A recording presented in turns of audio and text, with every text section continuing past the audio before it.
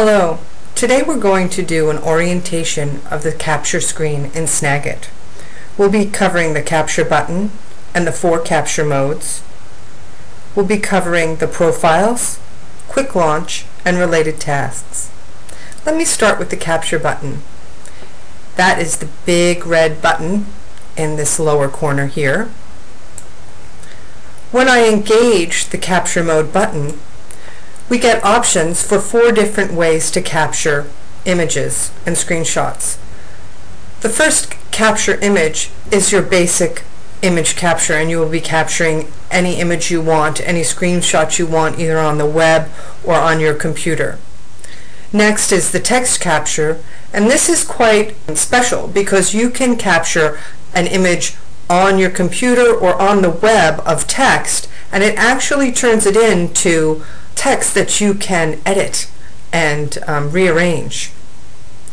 Thirdly is the video capture, which actually takes videos of your screen and screen processes that you're wanting to explain, like social media in our video capture tutorial.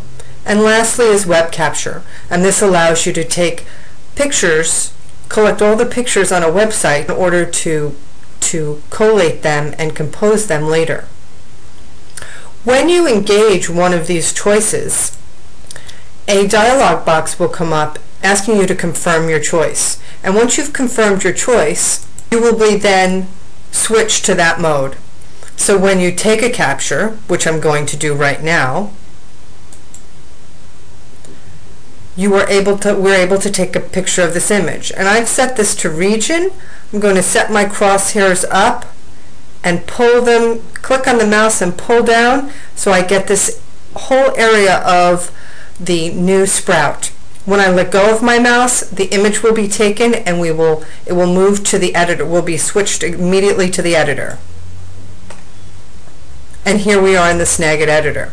I want to go back to my capture screen because I don't want to edit this right now. So I can close the editor, and my picture will still be there later when I want to come back to it. You have your profile settings, and these 3 areas are quick ways for you to change the profile setting for your capture. So this would mean that I took a capture of a region, as you saw, but I could have taken a picture of the whole entire window, or I could have taken a picture of a scrolling window like a website that scrolls longer than one page.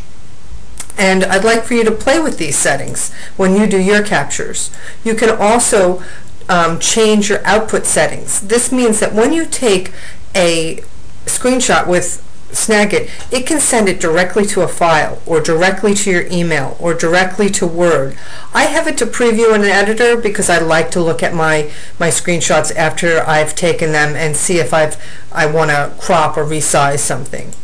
This last area is the effects area, and this you can see you can change color and resolution. Now this is all in relationship to image capture. When we chose image capture, these profile settings changed. When we move up here to profiles, you can see all in one. When you hit all in one, it changes this a little bit, and when I hit copy text to clipboard, this changes it as well. At the top of the profiles window, there are some quick buttons that you can use to save your profiles, to look at your profiles in a different mode, thumbnail or list, or change your file setup and your options related to your profiles. So there's a lot of versatility in relationship to your profiles. The next thing on this screen is the quick launch, and I really like this because it takes me immediately to the edit screen where I could play with my screenshot, or I could go into my search pane and I could go to the last 2 weeks and I could pull up my pictures from the last 2 weeks and edit those as well.